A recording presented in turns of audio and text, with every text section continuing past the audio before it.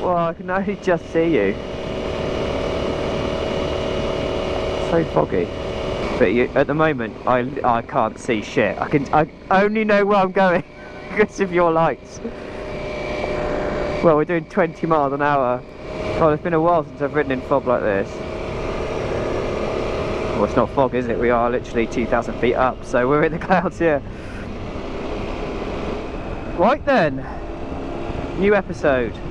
So, I've left Damo at a grocery store just behind me because this tablet doesn't charge off the cradle, which I knew about before I left for my trip, but I haven't been able to swap it. And John at Thorpe Racing has been very, very good at talking to me, and we've found a reseller, and I've just basically been biding my time until I'm close enough. So I'm about 100 miles from the reseller, and he's already clued up, and we're going to I'm going to drop in there, swap over the tablet and ride back, and we're going to stay the night in Gettysburg, which should be a good place to stay. There's a lot of history there, and also we've booked a hotel, so reasonably cheap with the two of us, and it gives us a chance to charge our things and have a bit of a wash and a bit of R&R, so we can have a day off the bike and explore. So I'm not going to film too much of this because it's basically going to be me hammering down the road. Challenge is there's a storm coming in at 3 o'clock. It is now 11, so I need to kind of get there and get back before the storm, otherwise I might get wet, and it's looking quite close already. We'll see. It's the last errand I've had to do to get everything sorted. It's what happens when you get your bike late and you don't have time to ride and test things before you leave. That's the only reason I'm having this little detour, but I'm enjoying it. It'll be good. Right, catch you in a bit. Right, well I don't have my proper mic, so I'm going to shout and it's all wet, but mission successful. Swapped it over. Last half an hour got covered in rain. Other than that, it's just like British weather. I'm very thankful that we got the hotel. I can now dry off and relax in for the next 2 nights. You want to play, do you?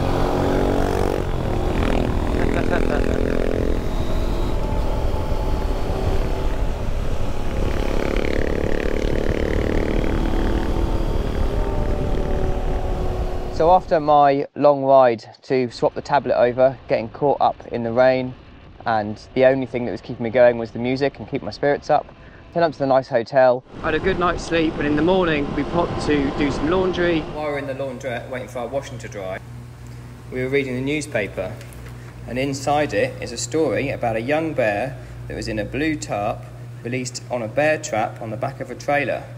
And as it happens, that is the exact same bear that we saw being released. So there's the backstory of that bear. And then the following morning, we went over to Thumper Motorcycle Workshop, where I did a little bit more maintenance on my fuel line, just replaced a clip because I didn't like what happened in the field. Damo swapped his front tyre around. And then we got chatting to Kevin and Brian, who ended up inviting us to the pub that evening, where they brought us drinks and a meal. I had 3 ciders that turned out were 8% each, and it basically put me on my arse. So unfortunately, that meal didn't stay with me that evening, but it was a very lively evening. I was very grateful for their hospitality. And then we got invited for a bit of a tour. So all the bikes you can see up front are like all the bikes in the shop. Kevin and Brian and Jay, they took us all the way around Gettysburg and all the historical sites around the area. We also went to a museum that had all World War II vehicles, which Damo was very excited about because he is a bit of an anorak when it comes to Jeeps, and was walking around going, oh, that's not the right tyre for that model. Got a little bit tired of all the temples. I don't think, what were the, not temples, what were they? Okay, so what Charlie's trying to say is we went round the battlefield today. Standing at the side. Camera, get my good side, that's my good side. Yeah, so we went round the battlefield today. We saw more monuments than any one country should have. I think there was one monument for every person that was wounded. So we were all monumented out. Yes. That's what you're trying to say, wasn't it? Yeah, it was a lot. There were more monuments than trees. I'm going to go back to cooking. Yeah, go. She's ready. Oh, good. Well, I'm going to have some dinner, and we're at the campsite, back on the BDR, so we'll see what happens tomorrow. This is the BDR, but it's just a cruisy road, and actually we're quite enjoying it this morning. We was just saying how the trees and the gravel roads are nice, but after 3 or 4 days it actually gets a bit boring. We're quite enjoying seeing a bit more of the sort of architecture, if you like, and the people of America. So it's nice to be sat on a road, and some of the roads around here, although the speed limit is still ridiculous, they're pretty flowy and pretty nice, and the tarmac is beautifully smooth. We've just gone over a really nice big bridge, cool, gorgeous, like a river with big rocks in it. It's very picturesque. Now we're just ambling away on the BDR, but actually quite enjoying the fact that it's on the road and not off-road, which makes a change. So after a bit of the BDR, we came to the world's busiest campsite, and it wasn't too bad, to be fair. Some bright spark decided to clean the toilets at 8:30, right when I wanted to shower, and yeah, it's all good. But then we met some nice other riders that are riding the BDR. They've just left, said goodbye to us in the morning. Yeah, not a bad campsite, but it's school holidays and the weekend, and I think there's 200 odd pitches here, and I'd say almost all of them are full. The big rigs and stuff. Everyone's got a V8 big truck, so they were driving it down to where we were by a little river. No matter where they were in the campsite, they drove them down, which we were like, at one point there was like 8 or 9 trucks just parked up, and we were like, does nobody walk here? Yesterday I didn't really feel much because the roads were just like this, just the same as what you've seen before. This one is a brilliant little road. Straight into it this morning, straight into the twisties.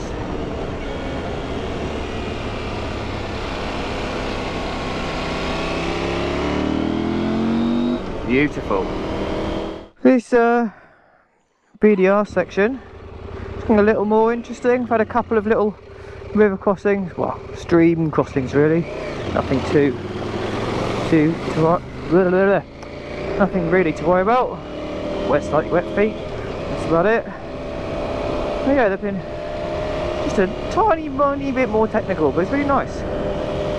And just been tweaking my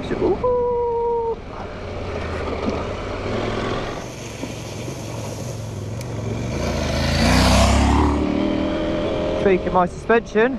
Just felt the front end was being pushed, so I think it's just, you know, fine tuning it now with the weight and luggage on it. See if I can get a bit more feel out of it. So I've gone down 2 clicks on my rebound to try and give me more feel. It definitely feels like it feels really much better. It's amazing how 1 or 2 clips on this tractor suspension makes all the difference. This is awesome.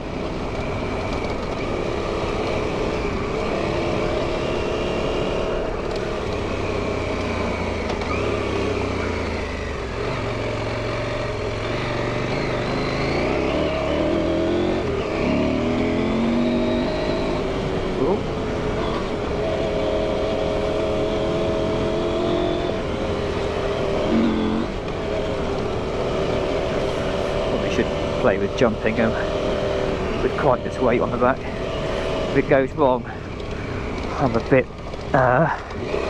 sheetsed.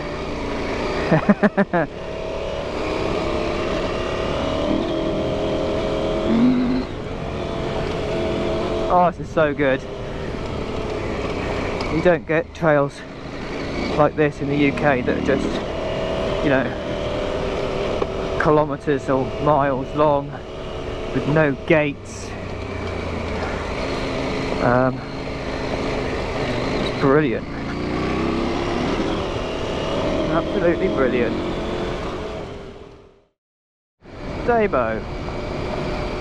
He was just putting some tools away in his pocket. I don't know what it was. He adjusted a bit more of my suspension. And then I left him. I said, oh, I'll go up in front.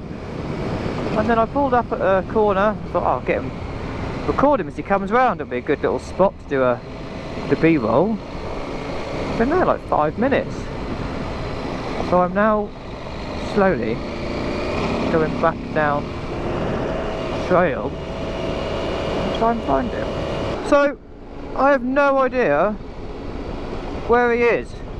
I've backtracked all the way back to where I thought we left him, and there was also a runner that was running that way, and I stopped and I asked him, I said, oh, have you seen another bike come past you again or anything like that? And he's like, no. Or have you passed, you know, have you run past the bike? No, you guys passed me and then you just come back. And I was like, right. I'm now carrying on with the trail, hoping to get some signal. Oh, I got hiccups.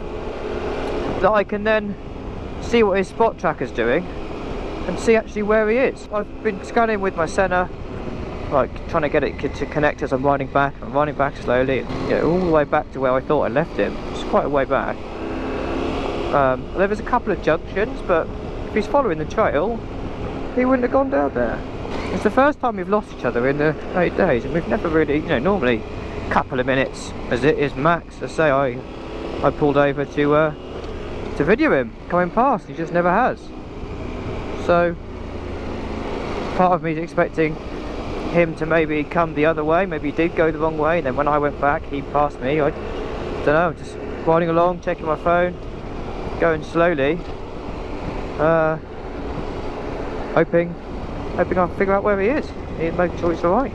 So I just found 2 guys back there that come past me, so I spun round and raced to catch him up, pulled him over basically, and was like, look, if you're going that way, if you see this guy looks like this, then tell him I'm up front. And he told me that there's 2 adventure bike guys at the petrol station just up here, so I'm going to go there, and also maybe there's some Wi-Fi or something that I can flag and get. So that's now the plan. I just don't understand how we've got so separated, because you're on a trail, right? I go backwards, I'd expect to almost hit him, not lose him completely. So, you know, at this point I'm not really, he was like, oh, do you know where you're staying tonight? And I was like, I don't really care at this point. I'm just like, where is he? Make sure he's alright.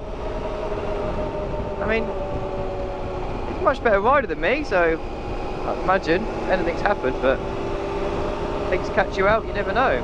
Hey, got Wi-Fi at the petrol station, found him on the tracking. He's there. Anyway, yeah, so I found him on the tracking. I've just sent him a text message saying I found him, and I've got him out on the GPS. So if I do that and now go find him, I don't know how he's obviously done a different route to me in some form, cut a bit off, done something different, because, or maybe I don't know what he did, find out, but he's not on that trail, he's not in a ditch, so that's all that matters. Oh, the worry of it all. Not the adventure I was up for today. This is amazing. I don't think I would have ridden this without losing him. Not quite sure how he's 10 miles off the track, we'll find out, but look at this. Whoa. Amazing. Into a hairpin. Gorgeous. Woo!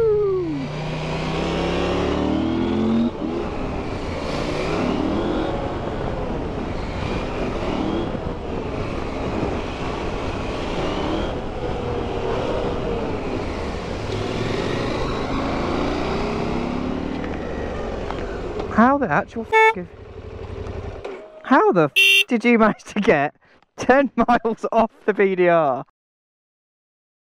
But I wasn't off the BDR. I don't understand. My BDR route is this. I even went back looking off the edge of the I trail went back. My route is like not where you are. So when we come out to that junction, you turned left. Yeah. I turned right. Right, and then I come all the way back. Because I was f***ing angry with you. I even made a video of me going f***ing back looking for you. Yes, so did I. So I wasn't angry, I was more worried. Yeah, worried. But I went back, I went all the way back, to the runner. I couldn't find you. So I then went forwards again and I stopped at the junction. I waited there for a bit. Then I went forward to the next junction. I waited there for a bit. I was trying to get signal. Then I started riding along. Then I found another 2 bikers. So I spun round, caught them up, pulled them over. And was like, look, if you're going down this road, look out for this guy I described you. They said, oh, there's 2 guys at a petrol station. I was like, oh, I'll go there. And that's why I got Wi-Fi. And then looked at you and I was like, he's miles away. I've just looked at your I can see, and I can see where you've been. So basically what happened was when I got to that junction, I went left, but then my route said back the other way. So I turned round. That's weird. Which brought me out onto this road here, but 8 miles that way. And I rode along it for a bit. I'm thinking, why didn't he stop at the junction? Why didn't he stop at the junction? And then I flagged down a car and they hadn't seen any bike come past. So I then tracked back, almost back to the runner, but back to the point that we were. And then I'm looking off all the edges. Yeah, as was I. And anyway, got to that junction. I was stood there and a guy came around the trailer. He brought me to this thing here, which is a hot spot. I've hooked on here. And literally as I've hooked on here, that's when you've sent me the message. Yeah, well, so I literally hooked on, found out where you were, put your coordinates in this. So I had a direct route to you. And then I thought, well, I better text him if you get signal. And I text him and I'm like, stay where you are, I'm coming. And I was like, how will you... I think, yeah, well, that's what you did. Because I'm, like, my BDR is all the way over there. See, my BDR is this way. On the flip side of it, the road that I've just come in on, oh. Right, well, I was looking at turning right and going that way to cut this section out. And then 3 bikes went past me, not one of them stopped. All BDR guys. Yeah, I don't think the BDR guys stopped really, apart from those 2 earlier. They don't. I had to chase the other 2, but they weren't doing the BDR. Well, that's so weird that your route went different to mine. So weird. So how was your suspension? That's why I'm looking at it going, why are you 10 miles off? You are still 10 miles off. Anyway. How was your suspension? The suspension's not too bad, yeah. I might stop, well, at least you're safe. I'm going to stop the video now. Oh, so you're videoing that? I'm videoing that, yeah. Well, I was concerned but angry that you hadn't stopped at the junction, but now I know why, because I'm looking at your track and yours gone a completely different way. But at the time when I got to that junction and you weren't there, I was like, why didn't he wait? Well, I'll keep going, anyway, is what it is.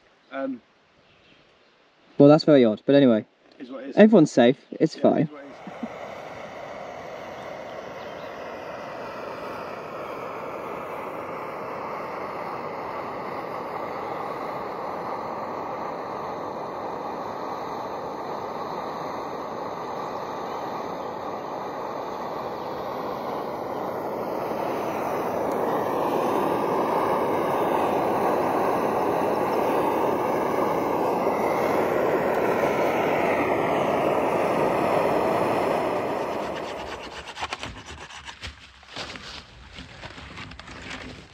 A little bit.